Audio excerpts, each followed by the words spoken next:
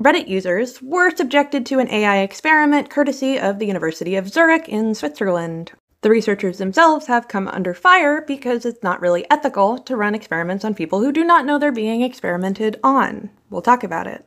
Research has already found that people tend to trust AI more than they trust actual people so long as they are not informed that they're speaking to an AI. Granted, it does tend to vary a little bit. Around half of people trust AI to make things like medical decisions for them. The experiment centered around a Reddit page called Change My View. This is where people go and express their opinions and see if someone can convince them out of it. The results themselves were not particularly surprising. What is surprising is that it passed an ethics committee. Human experimentation usually has a fairly high bar. As a result, the paper may never be published, mostly because of public backlash. The researchers themselves are currently under investigation. We should all be concerned about this kind of research, and not for the reasons you think. We already know more than half of web traffic are just bots. More than half of text available on the internet has been funneled through AI in some way, shape, or form. We've recently seen more high-profile cases where pretty much all of our AI models have been abused. ChatGPT and Claude have let users know that they're removing accounts that are bad actors. They've seen large organizations creating social media campaigns for disinformation. They're trying to sway public opinion in a way that we couldn't, because an AI model is just more prolific than a person could be.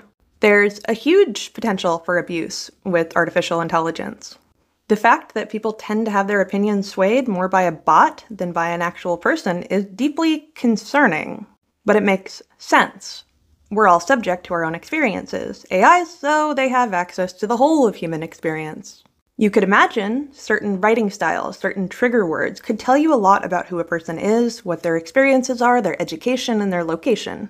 An AI model can flip that switch and make a custom-tailored response for that person.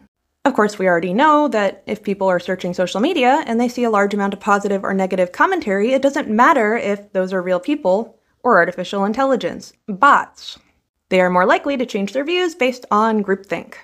People use their peers as a way to shift their own opinions. And of course, there's nothing that separates bots from peers. Having a stricter review process for academic research is not going to change a thing. If anything, we're going to see these kinds of papers showing the influence of bots, and bad actors will use them to their advantage. There is also the issue that these models are allowing people who might not have the skills to really do damage access to those skills. Guardrails should be applied, and they are applied, but they're not all that difficult to bypass. There really does need to be serious legislation on how these things are used.